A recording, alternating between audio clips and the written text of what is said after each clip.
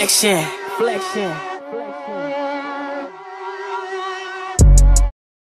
Those go to YouTube or YouTube.com. You want to go and log into your account or create an account. Or if you are already signed into an account, just stay logged in. Then click the camera button in the top right corner. Now once you click on the camera button, you can then go to a pre-recorded video that you recorded previously, or you can hit record with the camera icon to record a new video.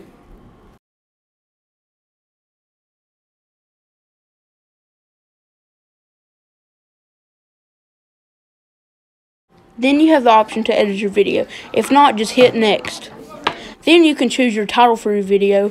Then after you get done with that, hit upload. Then your video should upload to YouTube, and that's how you post a YouTube video.